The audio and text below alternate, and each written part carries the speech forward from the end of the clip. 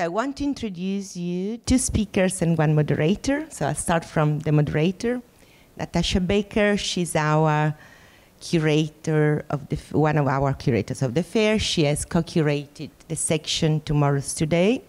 Wonderful success, thank you. And the two artists, Binta Diaw and Francesco Jodice.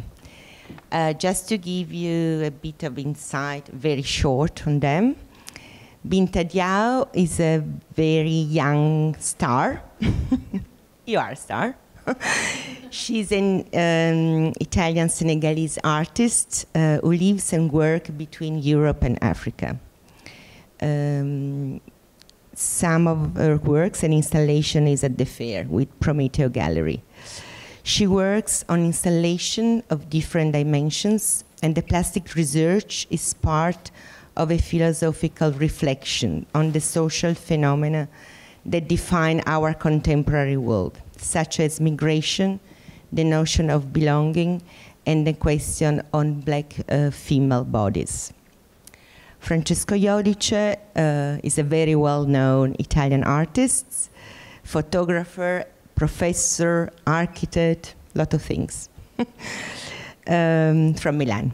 His researches encompass changes in modern social landscape, underlining new relevant phenomena in urban anthropology. His work explores the urgency for a common ground between art and geopolitics. I leave you the floor and enjoy the talk.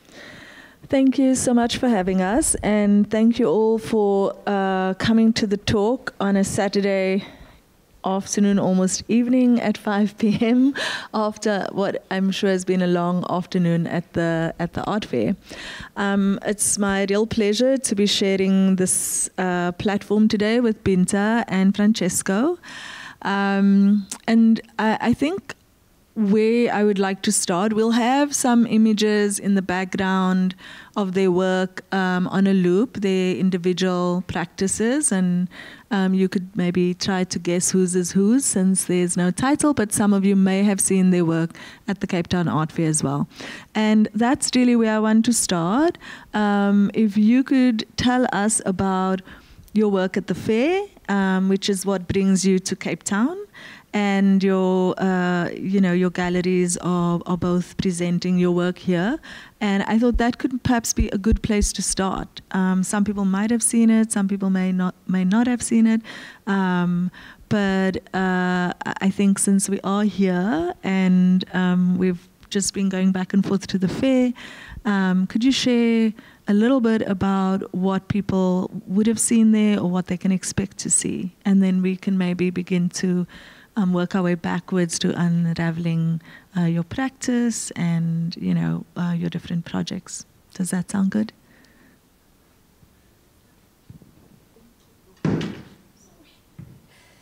Hello to everyone. It is working? Okay. Okay. Hello to everyone. Thank you. I just wanted to thank the fair, all the people involved, and all the people that support me in my travel and in everything, and also my gallery. I'm represented by Prometeo Gallery, which is in Milan, and for the fair we are showing actually a body of work that I show in an exhibition, actually my first solo show with that gallery that happened in September. All these works come from a project actually called La Plage Noire. I've been reading a lot some Edouard Glissant writings, and I've been fascinated by one of them in particular,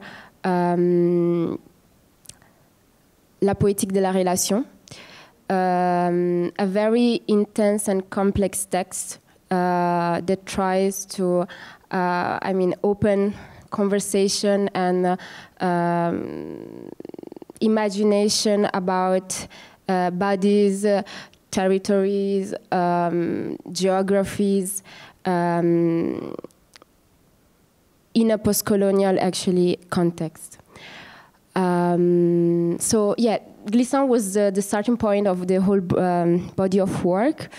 I'm presenting some installation. The starting point of this installation is the mangrove. So the plant, this plant actually, which is based actually from different other plants. So it's like a body of different plants, no?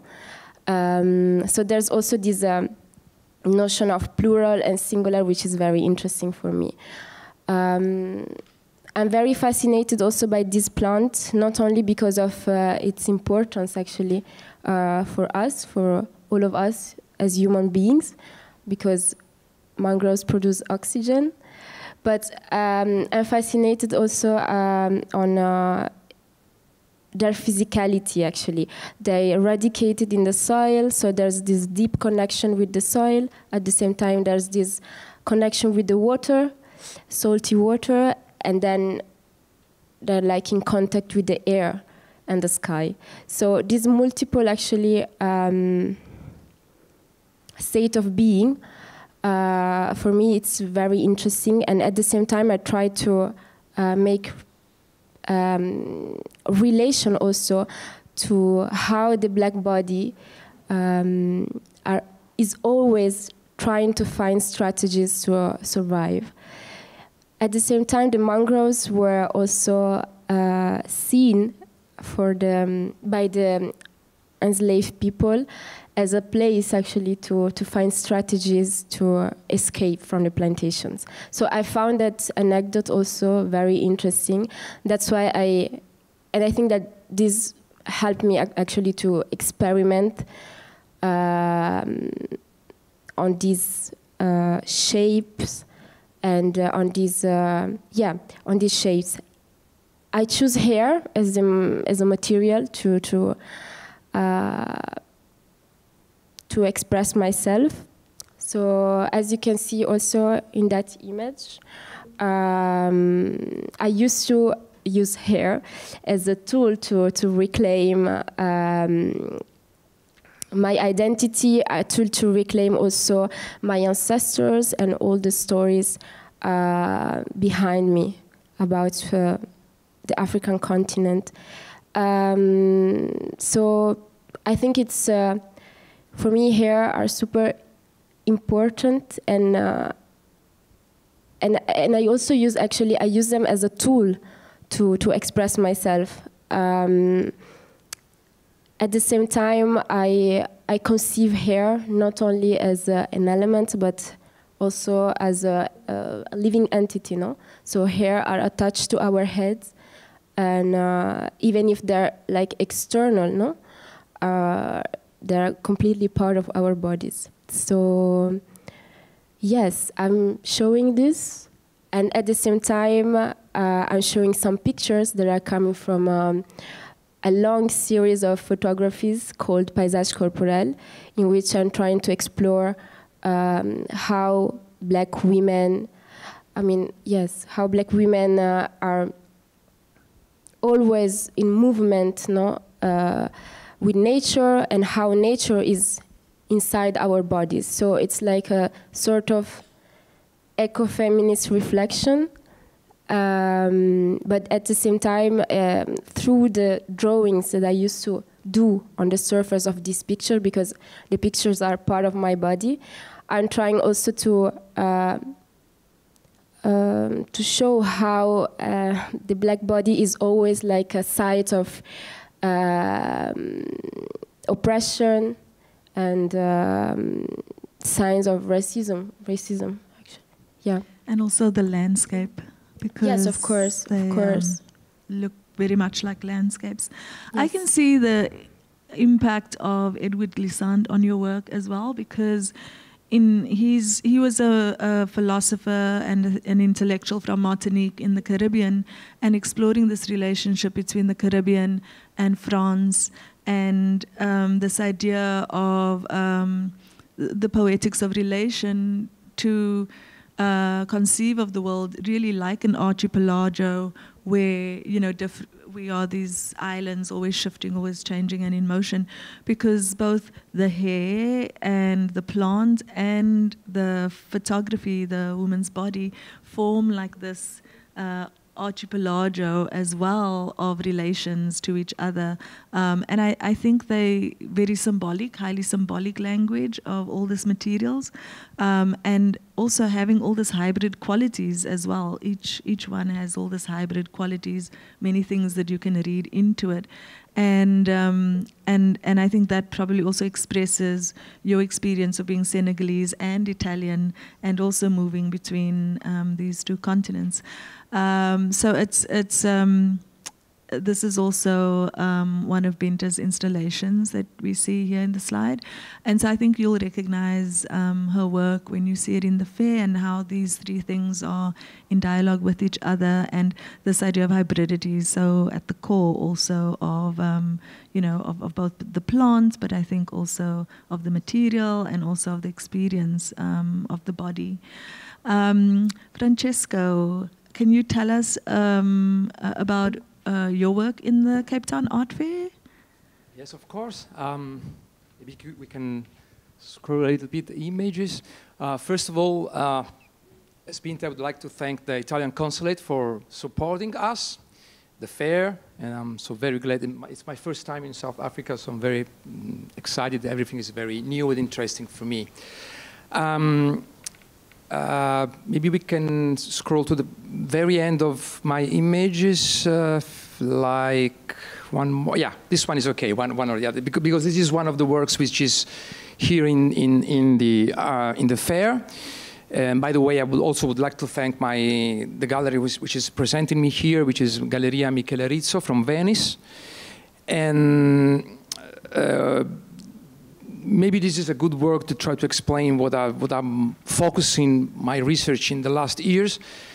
Probably since 2008, I have had like a sort of obsession for the decline of the Western culture. Probably since the event of the collapse of the financial system, the collapse of the Bear Stearns and Lehman Brothers. As a European, I decided I wanted to investigate the reasons of the decline, if it was like a final stage of our history, and if history was starting to normally move somewhere else. So I actually have been quite busy in the last years making a lot of research and projects. In the art fair, you can also see a film that I did for the Venice Biennial a few years ago, which is called Atlas, Atlante, which is mainly made of archival footage, and it's once again about the reasons of the decline of the Western culture. The work you see here, which is a photographic diptych, I want to start from this one because it's a very recent work. It's like 6 months old, and it looks like a very happy image.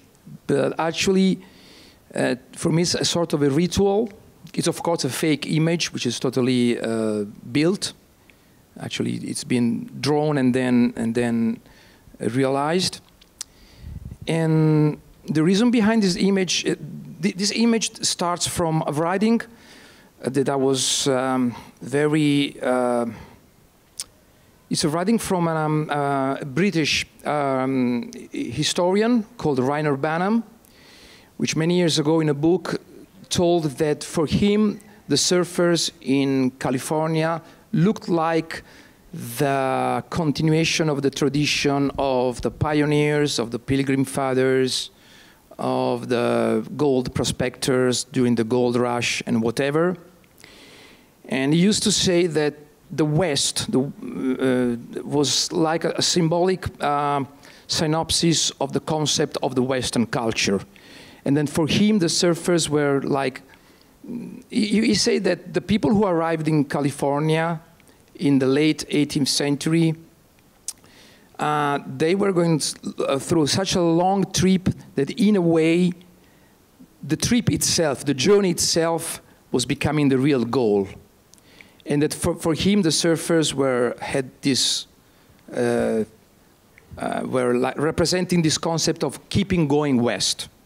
So I want to do something about this. I just wanted to work on the concept of keeping going west, like the only desperate chance to save whatever could be saved of the Western cultures, the responsibilities of the Western cultures, the failures of the Western cultures. So what I did, I took this picture, the picture of the sea in a low tide moment, which is a non-surfing sea, of course. It's a sort of dead sea, so it looks more like a blurred lake. And then I have very slowly inserted all these surfers that don't act like surfers. They're not waiting for ripples. They're just like in a sort of liturgical situation, just pointing at the very center of this diptych towards the Pacific Ocean, towards the horizon, towards the sunset. And so on one side, there's this idea that it might still be a never-ending journey. On the other side, it's conceptually, I wanted to transform this image in a very sort of static condition, which is quite the opposite of what should happen in the surfing culture. Nothing is moving, nothing is happening anymore. Everybody stands still waiting for something to happen, which might not happen at any time. And can we slide to the next one? Maybe there's another one. Yeah, which is also one of the pictures which is shown in the fair. And it's these two images are taken from the same project, which is called West, by the way. And once again, it's an investigation of how the construction of the image of the Western culture was imagined, built, proposed, and assumed by all of us. This is a very famous place. Probably a few of you might have been there. It's one quite famous part of the Monument Valley. And the place where this picture is taken is called the John Ford Point, because it's the point where the filmmaker John Ford used to film. And the guy in the picture, who's a Native American, says to be the grandnephew of the Navajo man who used to play for John Ford in that place. Whether this is true or not, I don't know. But and I'm standing in a place, everybody could take this picture, anybody. But where I took the picture, there's a jar with just one writing over it saying, "One picture, $1." So he's a Native American who's playing the role of the Indian of a Western movie from maybe the 30s, the 40s, Stagecoach, or whatever other movie from the great filmmaker John Ford. But what I was trying to say with this picture is that, is this landscape real or unreal? Where is the blurred border in between fiction and reality, whether we're talking about this place or the construction of the Western imagery nowadays everywhere? I always also work very much on the texture of my work as a photographer, as a filmmaker. They tend to look like paintings, even if they are not. They're just simple films or photographs, because I always try to work on the spectator. I'm obsessed about working on the point of view of the spectator. How can I alienate the spectator? How can I turn suspicious the spectator? I always think that the best thing could happen to somebody looking at my works is asking themselves, what am I looking at? Should I believe this, or should I investigate more? Most of my works are totally ununderstandable. They're made of very few signs, and I'm always trying to build models and process of participations with the public. There's nothing, almost nothing said. They always look like beautiful things, very aesthetical. Even they are quite political. And one part of the politics is really involving, eventually, the spectator in asking, what are the missing information in these works? How could I complete the narration, which is totally missing or totally faking in some of these works? So when I saw the series of California, which is actually quite so interesting because California as a place, Los Angeles as a place is in a way very much photographed. You know, it's one of those places that even if you've never been there, you know what it looks like because you've either seen in films or photography, and you know there's that have sort of defined this landscape. And so I was curious first, what took you to California as the West, coming from Europe? You know, why that was the point of the West for you, whereas maybe from Africa, I would include Europe from. If I was looking up from South Africa, I would include Europe as part of the West, you know. So I'm curious about your perspective that took you there. And then there was an interesting quote that I saw in relation to the series because in the portfolio of the works there was some interesting text and quotes as well. And there was a quote about that I actually thought was so true because it said something about how Los Angeles is, you know, the image of Los Angeles, the idea of Los Angeles is sold as Los Angeles, you know, and I thought that was so powerful because there is this commodification of the image in a way, you know, and that people do buy into images of places too. And I don't remember the exact quote, but I thought it sort of, you know, hit the nail on the head. And of course, I'm glad you mentioned the Native American and the Navajo Nation in the West, because much of the West is photographed as empty, when in fact we know, you know, that the West was not empty. Like in other examples too, there were many indigenous groups throughout North America. And when you go further west into the Pacific, you hit Hawaii, you hit Tahiti, you hit, you know, the Pacific, which is a continent in and of itself, given all the islands that make up the Pacific. And that's a whole nother story, of course. But yeah, I'm just going to leave it there because, you know, that's already very many questions. First of all, when I started this project, actually in the last... Since 2008, I have done 3 films and 1 photographic project on this obsession.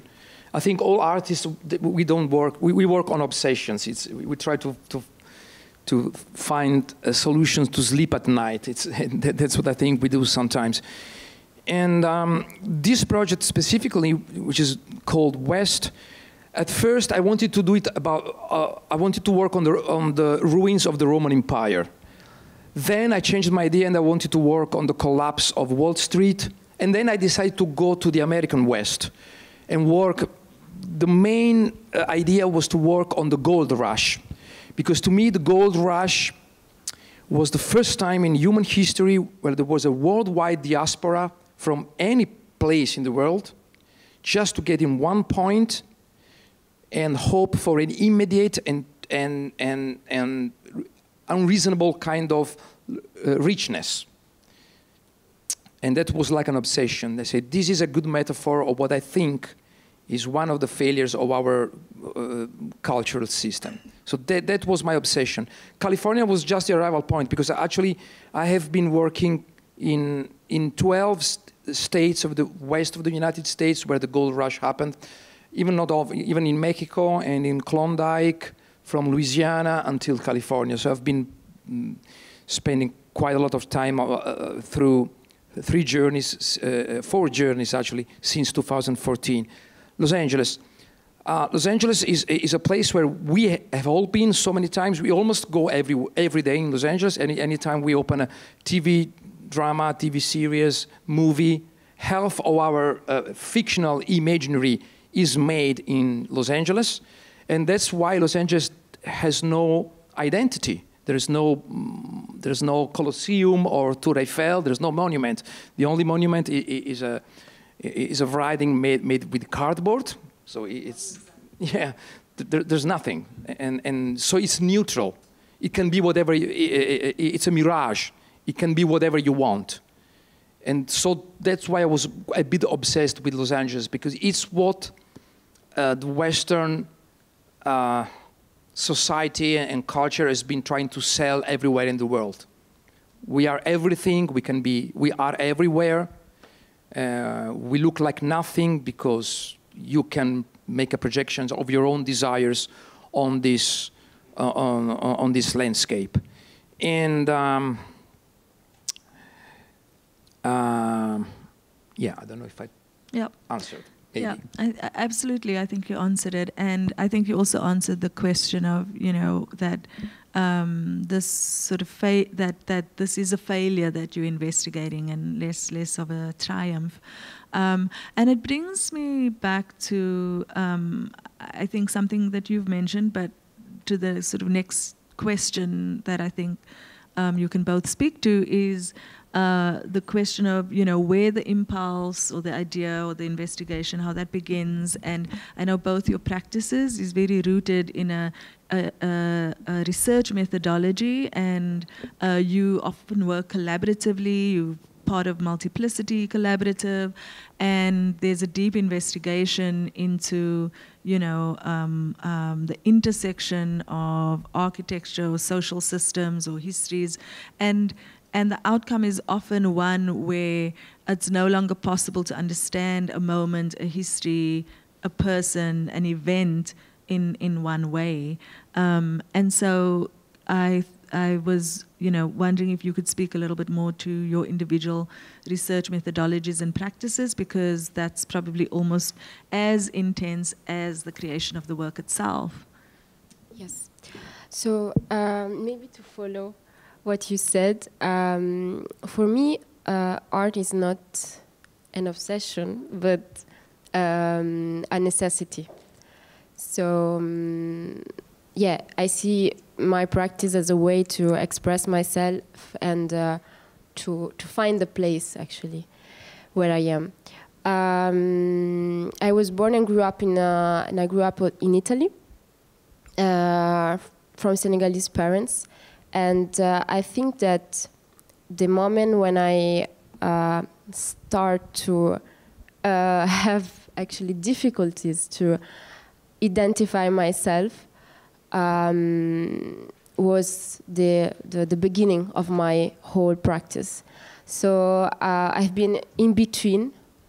Yeah, I mean, it was very weird because I was in Italy, but at the same time, I grew up in there. I speak Italian as an Italian, but I was considered as an African. At the same time, in Africa, I was considered as an Italian. So that moment was very crucial for my practice, because I started actually to use my practice as a tool to reclaim my identity, my space. And yes, so I wanted to say this. My departure, actually, my starting point has always been history. So I've always been interested in deconstruct actually who told, who actually was narrating, and who actually had the power to narrate other people's, who had the power to actually talk about other people, no? So actually, I was interested in deconstruct all these roles. So to deconstruct actually the Western actually setting in the past and in the contemporary era as well. So I try actually to do that through the body. So I always started from my personal experience to, in some way, put in, how can I say that, in discussion, actually, all the colonial past. And because I think that's, I mean, we as human actually are the, and also plants and whatever as well, are the, actually the, how can I say that, the best actually beings to retrace history, no? So through the body, actually, we can explore different fields, and so yeah, the body is my starting point. I'm very interested also in the space. So, for example, my main language is sculpture, installation, because for me it's important also to engage the people, the public, in experiencing the work physically, bodily. I keep attention to material. So for me, to symbolical material with different symbolic. So here, for example, in this picture, you can see an installation that I made for a solo show last year at Cécile Fakouri in Dakar. And it was a challenge for me, for the whole gallery, because it was an exhibition about about an historical event that happened in Senegal, and in the past, of course, and about the contemporary society in Senegal. So this work, for example, was trying to retrace the story of some Senegalese and West African soldier called Tirailleurs Sénégalais, who were actually part of the French army. So returning back to their land, actually in Senegal, in Dakar, they have been killed by the French because they refused to pay them as they decided actually at the beginning. So yeah, I mean, they start to in some way yeah, they started actually a pacific manifestation, and but at the end of the day, the French reacted in that way, you know, with violence. So through this work, actually, I tried to represent a field, an agricultural field. Because a lot of them were farmers, exactly, also before they became soldiers. Exactly. Before of them, there were farmers, and at the same time, I was interested in putting highlight the soil as a living entity that in some way is part of all of us. So for me it was interesting to create this field, to honor actually their life, their presence, but at the same time the idea was to in some way try to give to the public the possibility to find themselves in that context and to ask themselves actually questions, actually, to questioning themselves about what happened, actually, no? I don't know if it's clear. At the same time, I think that soil, it's a very important element in art, because there's also a notion of care that return every time. When you work on this kind of installation, I mean, you need to take care of it. It's something that it's living. It's not just an object. That's why I cannot define my works as objects. And also at the same time, it needs the involvement of other people. Yeah, and this happened actually, the involvement of other people happened in the, when I conceived another artwork called Diaspora, the one that we were seeing before, not this one, the one with the braids. Now the other way. Other way? Yeah. No. This one? This one. Yes. This work, I work on this installation with 3 women because it's like a war, like they're a hairdresser, and this work is like a reflection on the terms of diaspora The title itself, it's Diaspora, but it's written actually in Latin. The meaning of the diaspora is dispersion. So basically the reflection was about how seeds actually, the dispersion of seeds created actually the notion of diaspora. So I was reflecting on how African women from West Africa and travel actually, travel to the America actually with seeds actually braided in their hair. So I found this actually act very poetic and very political also. I found it very human because they were using these seeds also to survive during the trip, but at the same time to let survive their culture and their also knowledge. And yeah, I conceived this installation with some other women because for me it was important to create also this collective dimension in order to create a space through the installation.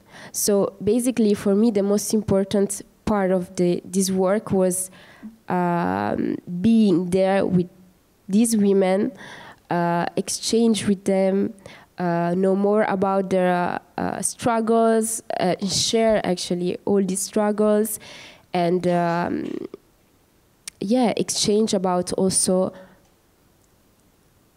our ancestors, actually, our female ancestors. So, yeah.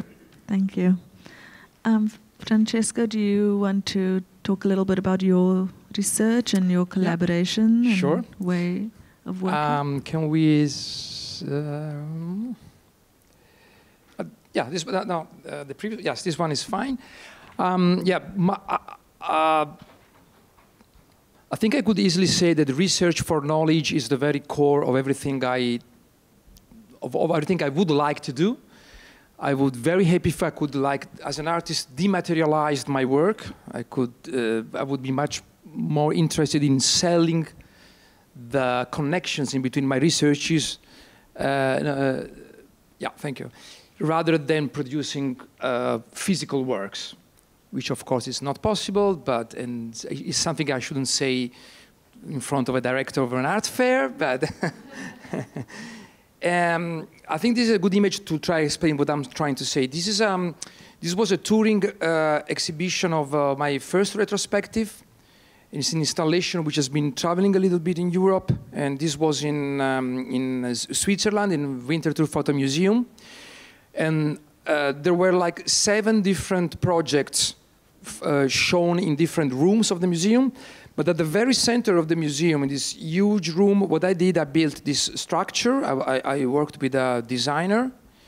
It was a flexible structure. It could be readapted in any museum. So sometimes it was like a line.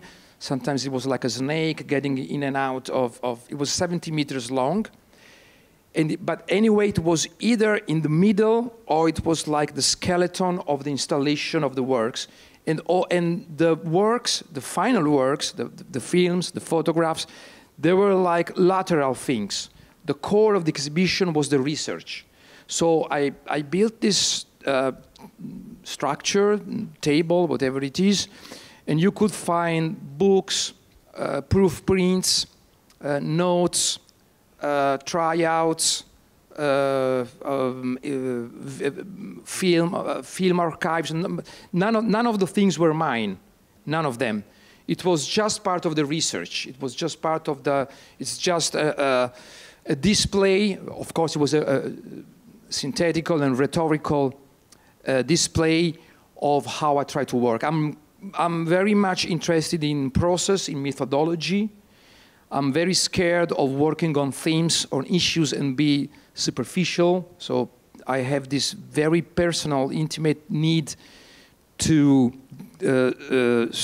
I would say I spend 90% of my time as an artist reading, watching, and trying to build my own system of relations.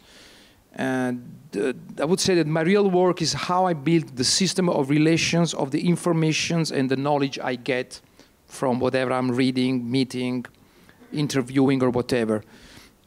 So actually, the tables that you see here, they are, each single table is dedicated to one of the projects which were displayed in the museum, but it's a little piece of the research and how I put things together, how I try to build my own model of observation. I'm a very cold kind of artist.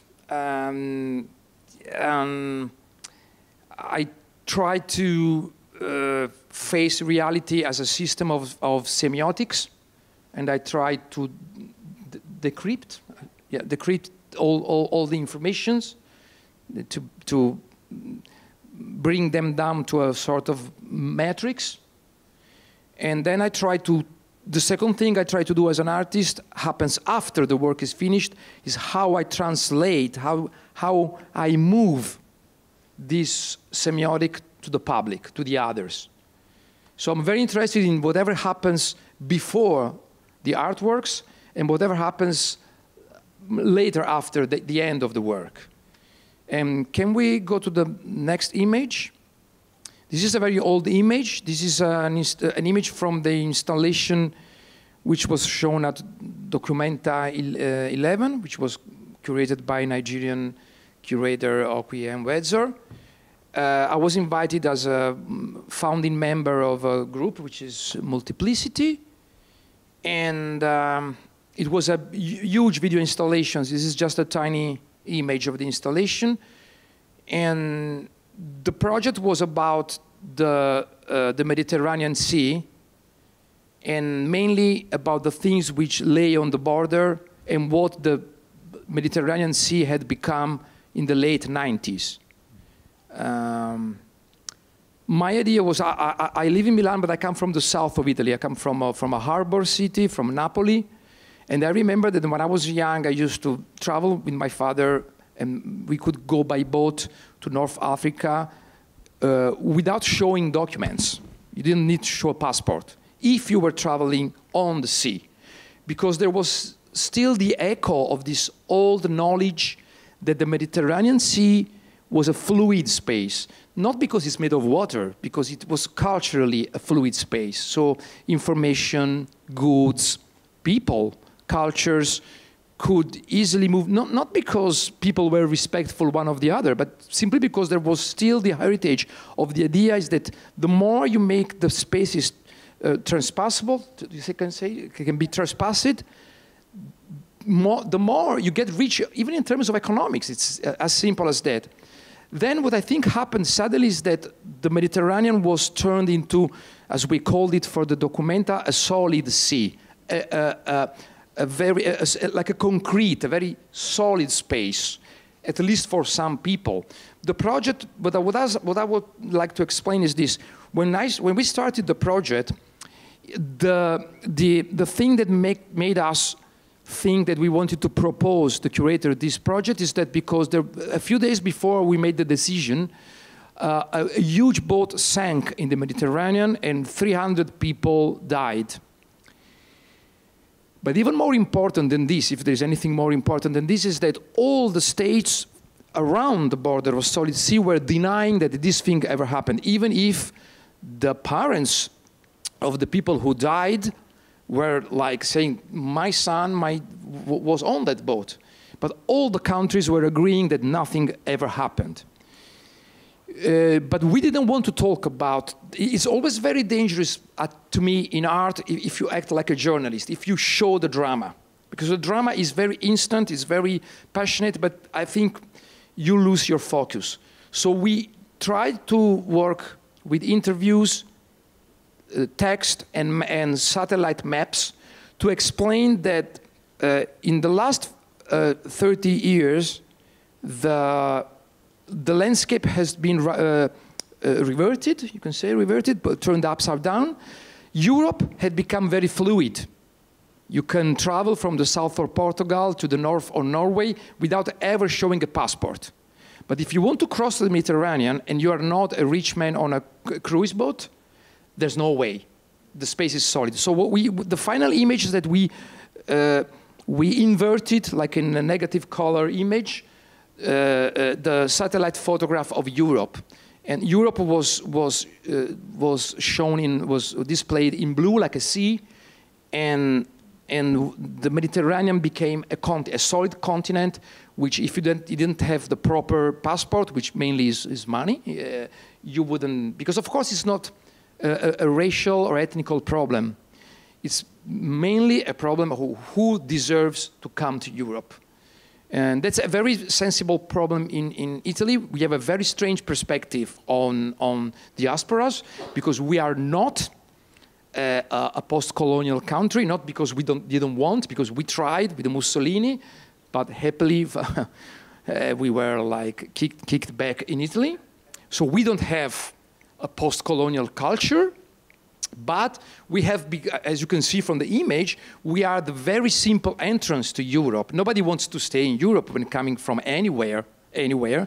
But because we are a peninsula, it's quite impossible to check and control the borders. So and so it's easy in a way. It's easier to access Italy.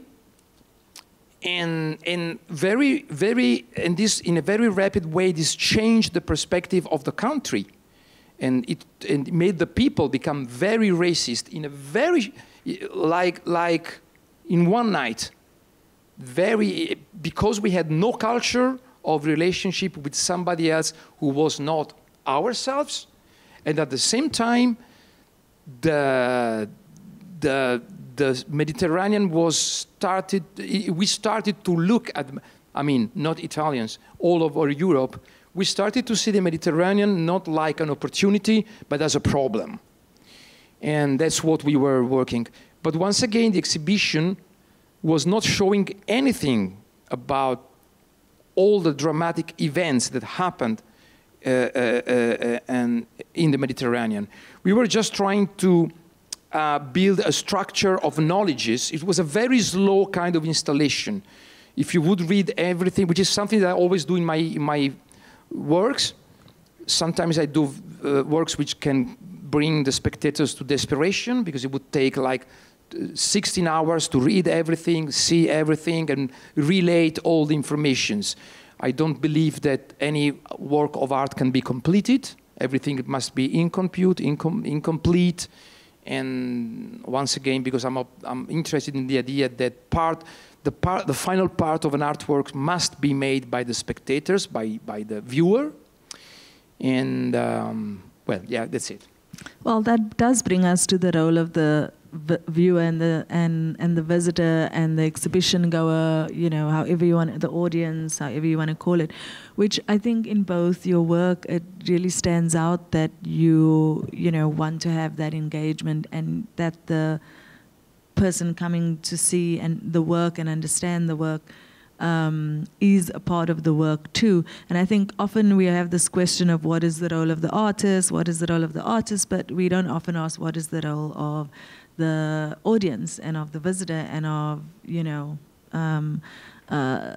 the museum goer, or, you know, whoever it is.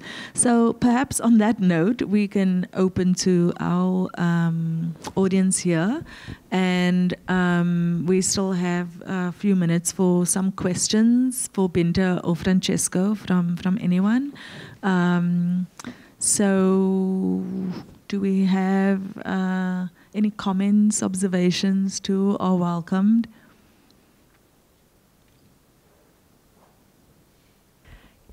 Am I audible? Yeah? Why did you decide to focus only on the female body? Because I think that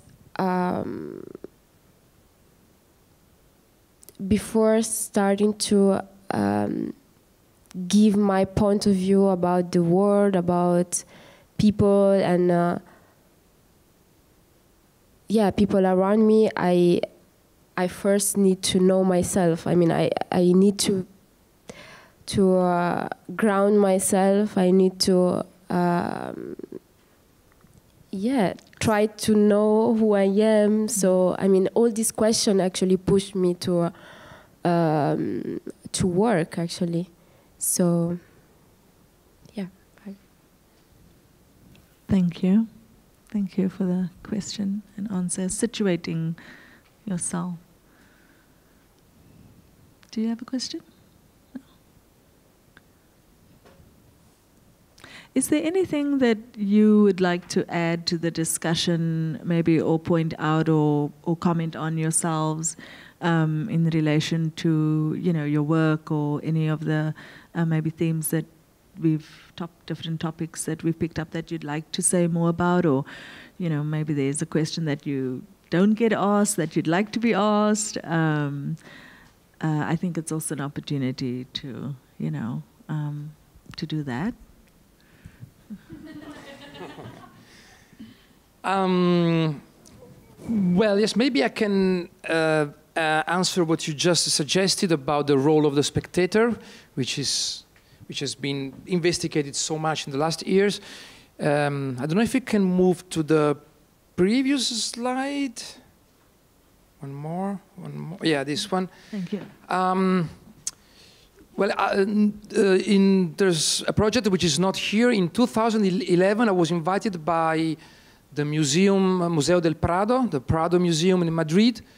They usually invite every year a contemporary artist to work on the collection of the heritage of the wonderful collection of classical historical art of the Prado Museum. I was very honored to be invited. I was totally not interested in doing that, so I made trade with Miguel Zugazza, the director at that time. And I told him that I wanted to work on the spectators of the museum. So what I did, I started a project that then I've been continuing in various museums. And I've been collecting the spectators. So what I did was I started an archive of films of spectators. I've been doing 800 films of spectators for each museum. And because I was thinking that museums do exist since the 17th century, more or less the way we have them today. And they're very old and usually boring institutions. But very rarely museums have decided, they collect everything from coins to feathers to textures to art, whatever. But we don't have any collection or memory of the spectators, of the influence of the museums on the spectators. So I started to do this archive of spectators, and now it's a very huge kind of archival. And one last thing is about this installation, which was done a few years ago in Castello di Rivoli in Turin, in Italy. And the only thing I want to say about the installation, which was a circular installation around the spectator. So you would enter, and you had a sort of square of agora, of people, of intellectuals, like Angela Davis, speaking. But they would appear right at your back. You would turn, and then somebody else would speak at your back. So you were always missing the point. You could, at the best, listen them. So one screen was turning on, then the other one at your back. So it was like a sort of gymnastic for the spectator, but you could be sure that you could not see the installation. I was trying to do something very frustrating for the public. So I don't think that the public should be served, it should be helped. I think we should put the spectator in a sort of very unbalanced kind of condition. He must make a lot of workout, both intellectuals and even physical. He must understand that art is a struggle, and because life is a struggle, because reality is complicated. My favorite title in the history of art of his exhibition is the retrospective of Alfredo Jar, which was titled, "It is Difficult." I love it. I'm very envy of that title, very envy. So, and it's a very good way to explain, from my point of view, the dialectical landscape in between the artist and the spectator. It is difficult for both of us, because we are in the middle of a biosphere, of an environment which is getting more and more complicated. And the very dangerous thing that they try to show us every day, like it's getting simpler, more and more simplified. No, not at all. Not at all. They try to make it look simple. It gets more and more difficult. And that's the beauty in art, that everything is very difficult. It's a huge complex, and it's so exciting to work with the spectators. Binta, do you want to add anything, or? Well, I do think what you said about the way in which your installations are living as well, and how people encounter them, is that, you know, they are alive, and the material itself is not only material histories, but the material lives and breathes and bears witness. You know, I thought plants bear witness, the land bears witness, bodies bear witness to experience, to trauma, to cultural shifts and challenges. And that it takes, I mean, where do you walk, for instance, you know? How do you walk? How do you navigate that space, whether it's the braids, the network, which look like a rhizomatic, you know, roots of the plants, or whether it's a room that's completely covered in soil and, you know, which you're not able to step on. But what does it evoke also for you to see these mounds that, you know, look like burial grounds, and to see the cap, this disembodied, you know, material in that site. So I do think that it also means that the visitor has to also move their body in a certain way, and become more aware of their own bodies within space, within time, within events as well, within history, like you said, within one's ancestry. So on that, now we have 2 questions. I'm sorry, I'm very curious. When you make your art, and I mean you are at the art fair and you're sitting through galleries, are you selling to collectors who are individuals? Or is it to corporate collections or museums? Who is your primary target? I think that's a great question for the galleries who represent the artists.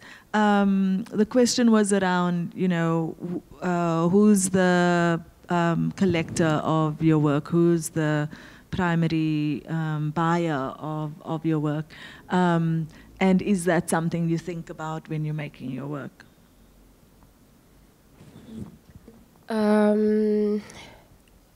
Yeah, I think it's, for me, it's essential. For example, I have some works that are not commercial. So even if there's someone who's interested in buying it, and I refuse. Because, for example, there's one work, it's, maybe we can show it.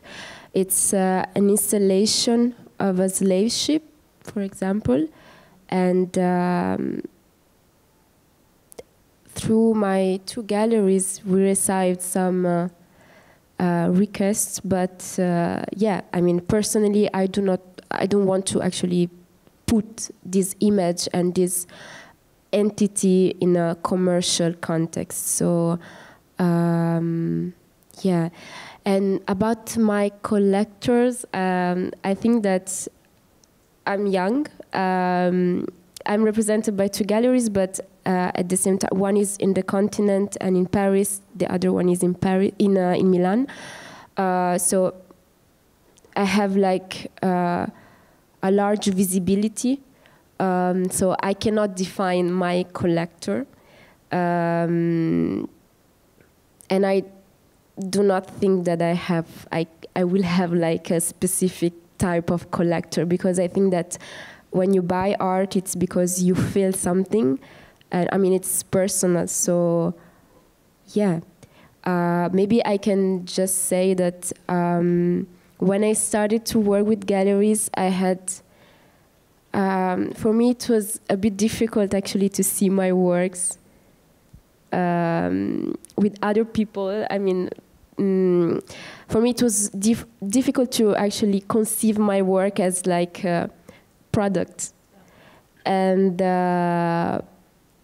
yeah, so maybe I can say that I would love to expose my works in public institutions, because an institution, you can have also a variety of different people, and also a different type of access.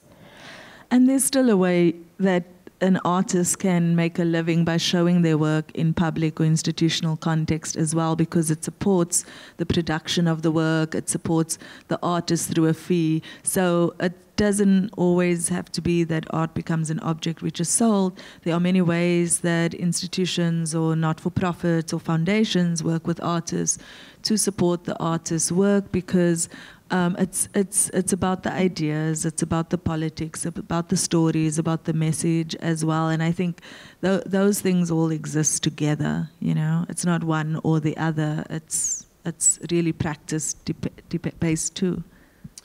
I think I can finally say something that will make happy the director of the fair, because when I started, I don't think about the collectors as an individual, as you asked. I always think about the public as a whole, as a confrontation in between me and the viewers. But when I was young, like Binta, many decades ago, I was very fond of making residencies and grants, because I thought that would give me freedom. Then I understood that it's not like that, because when you are into a biennial, into a grant, into a residency, you are obliged. You have a deadline. The projects are sometimes time-specific, which I go crazy. The project you've seen, West, it took me 9 years to no biennial in the world would wait for you for 9 years. Certainly not for me.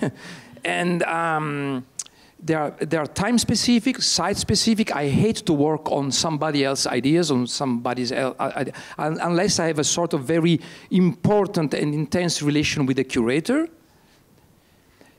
So I started to understand the importance of the galleries and the collectors. I don't work thinking of the collectors. Usually my gallery, I have very different galleries. I have one in Spain, one in London, and one in south of Italy, one in north of Italy. And they ask for different kind of things, of course. I have a gallery in Azerbaijan that, of course, are totally not interested in some of my works.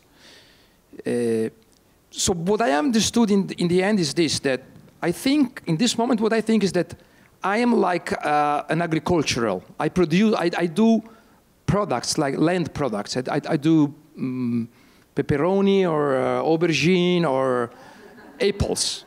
And the gallery is the fruit vendor. And the collector that comes, for an example, to a fair has these beautiful offers of different kind of apple, any kind of apples, and he chooses whatever. It's a very Darwinian kind of system. I don't know if you agree. It's like very Darwinian kind of system. And of course, if you don't sell, you have to relate with that problem. But I think this works perfectly. I like this filter in between me and the collector. So the collector has the freedom to choose whatever he wants. I have the freedom to do whatever I want. And I like very much the money coming from the collectors rather than from a biennial, because that money buys me freedom. I was talking to Binta before the beginning, that in my mind, when my galleries has sold a few works here now in the fair, and in my mind, I turned the money into time, which is, of course, the most precious coin we have nowadays. So how much time I'm buying? Usually to be lazy and playing video games or whatever, but to buy me time as an artist. I'm not obliged to obey a biennial or whatever. So in time, my idea is changing, that the collectors have the right to see in my work. Usually when I talk to collectors, they sometimes say totally wrong things about my works. I never correct them. It's not my role in that case. It's not my role. I don't think I should do that. They can project their own ideas on the works. We can talk about it, but I never try to which I would do with a curator. If a curator would make a misinterpretation of my work, I can run crazy. But I wouldn't do that with a collector. So I'm still very happy and very honored anytime I'm invited to a biennial or an institution. but I think of the collector as somebody who has the right to project his own ideas on my works, and he's helping me to buy freedom and time. That's my idea. I have nothing against grants or residencies. It's an ecosystem is how I look at the art world. That it's an ecosystem, and maybe it is maybe it is a Darwinian ecosystem, but it's nonetheless it is an ecosystem in which there are many things coexist and are in relation with each other and have chain reactions, creates chain reactions. But I think we'll take one last question. Would you still like to ask a question in the back? Thank you. And then we'll wrap up because I know we've gone a little bit over time. But I was just curious to know about your practice, and you were thinking about the public and the audience, and I wonder at which point in your action of creation when the public appear, because create a pieces is very different to show pieces is two different action. So I just want to know. I don't think I understood perfectly. Okay, let me see if I heard you. Your question was also about the audience, and at which point the artists share their work with the audience. Or at which point the audience appear in the practice of creation, when you start to create something. Mm-hmm. So the other way around, at which point does the audience begin to appear in your work as you're creating it? Do they appear in your work? Are you thinking about them at different points as you are creating the work? I go first. I know this one. Because I usually, when I'm working with my students, I'm very quite obsessed about this question. When is the audience entering in the process, in the process, if I got it right? I will do something very silly. Usually when I talk with my students, I say that the process of producing an artwork could be, everybody has his own idea, but could be subdivided in 4 moments. Intuition, when you feel like the urgency of working on something. Then you have a second part, which is research, which in my case is very thick. And all these 2 parts have nothing to do with the audience. When I have the intuition and when I do the research, it's my own thing. It's just me and myself. Then the third and the fourth part, which is third part for me is the formal, the transformation into a materials thing, a film, an installation, a book, a map, a photograph. And the fourth part, which is the installation. For me, installation is the process of a relation with the audience. So in the third and fourth moment, the formal aspect and the installation, I get totally obsessed by the audience, how the audience is going to, but it's always a very tricky kind of relation, the one I try to build with the audience. I always try to put the audience in a very uncomfortable kind of condition. I don't want them to understand, never. Never. I don't want to understand. I just want them to ask why, what is happening around me. So for me, I did a project which was a drive-in for cars, just a drive-in. There was no work. It doesn't matter what I'm projecting. It could be a film. I could just broadcast Netflix or a porno movie. I don't care. It's the place was a drive-in. The audience is placed into an environment, and they have to do the space, do the work themselves. So I don't have the audience in my mind when I think the project and when I do the research. But later, yes. The installation, and even the formal work, is a trick to place the spectator in a certain observatory. It's not about what I want them to observe. Is where I put them as an observatory. That's what I try to do. Yeah, it's not passive. You want them to be active, and you want them to be shaken up and engaged, because our experience of the world could so easily be passive, right? But we know that it's much more complicated than that. So it's also, you know, shaking them up a little bit. For me, I mean, it depends. Because, for example, when I conceived this piece, the title of this piece is Colors of Soil. I was at my last year of my master in Grenoble. I was in my atelier working alone. It's a huge piece, so it's 8 meters, and I created alone. And while I was creating the piece, I was feeling actually the presences of my ancestors, of the audience. I mean, I was feeling presences. So it depends on the work. In that case, for me, the audience was actually an essential part of the process of conceiving the piece. Also because, I mean, when we look at this image, I mean, we're not only speaking for black people. I mean, it's about black people, but it involves also white people. Right. So, yeah, I mean, for me, yeah, in that case, it was very, very important to think also about not only myself in that moment, but also about other presences. In other situations, I used to have intuition, visions, and the process. I mean, I used to work alone. And then I face actually to the audience reactions.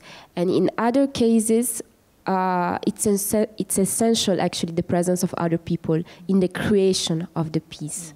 Like with the diaspora with the braids. Also, I have also another work made with some women, some migrant women in Europe, in a very complex city called Bolzano.